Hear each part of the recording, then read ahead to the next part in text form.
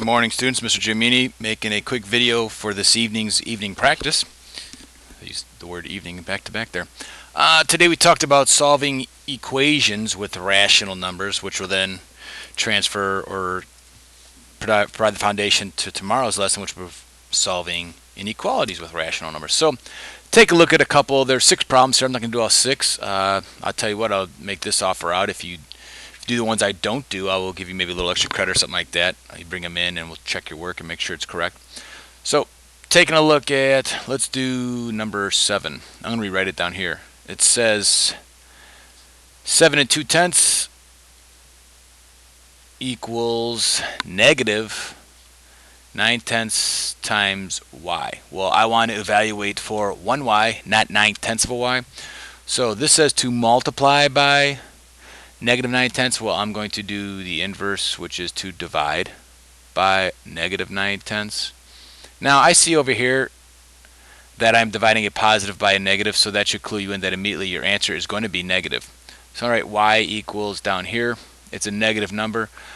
Let's take a look. I'm going to transfer this over here. So we have 7 2/10 divided by 9/10. I know the answer is going to be negative, so I'm not going to worry about this right now. Now, we talked about this. You cannot have a decimal, or you don't want to have a decimal. You can, but you don't want to have a decimal in your divisor.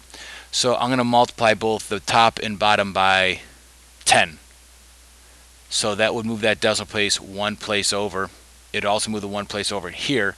So now instead of really dividing 7 2/10, I'm dividing 72 by 9. And I think we all know that equals 8. And again, I have a positive divided by a negative, which will give me a negative answer. It'll be negative 8. If I wanted to check this work, which is always a great idea, I am then going to substitute it back into the original equation. So now I know that y is equal to negative 8. I could then say, hey, negative 9/10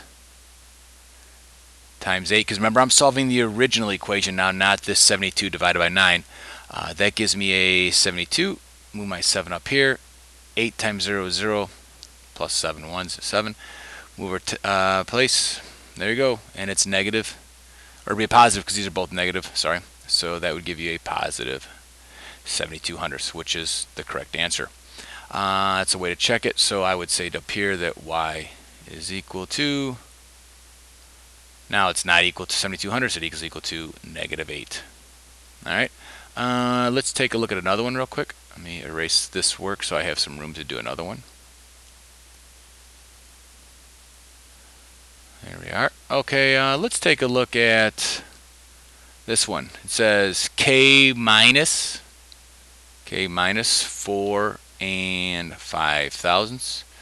K minus 4 and 5 thousandths is equal to 6 and 2/10. Okay, I need to isolate this k. I cannot. This equation cannot be simplified anymore.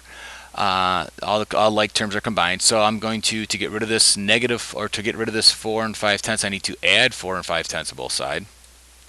Remember, an equation, whatever I do to the one side, I must do to the other. Always tricky here. I have to line up my place values and decimal point. Okay, so my place values are in line. My ones place, my tenths place, hundreds place, I can put a 0 here to hold that place value. And now I just have left on this left side of the equation k. K is equal to, let's see here, starting in the hundreds place, that is 5, tenths place, that is 2, 6 plus 4 is 10. I have solved that k is equal to 2 and 25/100. I can substitute that in to make sure. Let me scroll that up. So now I say 10 and 25/100 hopefully equals, when I subtract from it 4 and 5/100, hopefully that equals 6 and 2/10. 0, 2. I really have 10 minus 4, which is 6. And that checks that, so I am good. So I can go up here and say, hey, you know what? K does indeed equal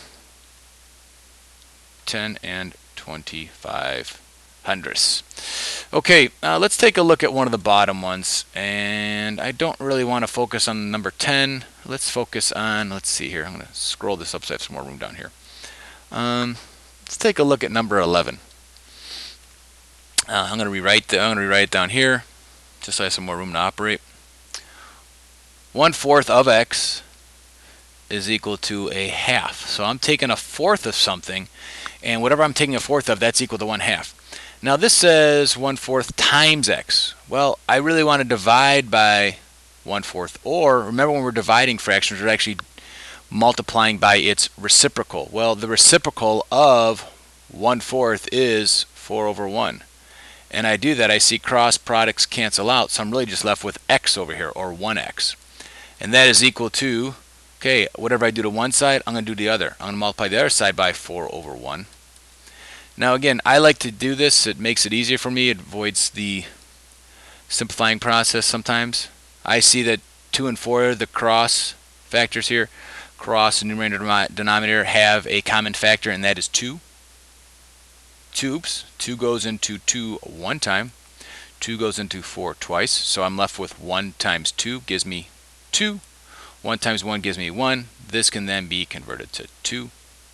My answer then is y is equal to 2. And if you think about it, a fourth of it. So I have 4 halves. A half and a half is 1, plus another half is 1.5, plus another half is 2. So again, if I substitute in 1/4 times 2, and I'm going to make 2 as a fraction, 2/1 is hopefully equal to 1/2. 1 times 2 is 2, 4 times 1 is 4, 4 equals 1/2, or 2/4 equals 1/2. This can be reduced to 1/2 is equal to 1/2, so that is a check. Alright, again, you're more than welcome to, if you want to try a couple of these. I've done 3 for you, modeled 3 for you. I have left 3 blank for you. If you want to do all 3, I could possibly give you 3 bonus points. Alright, take care, have a great day. Bye.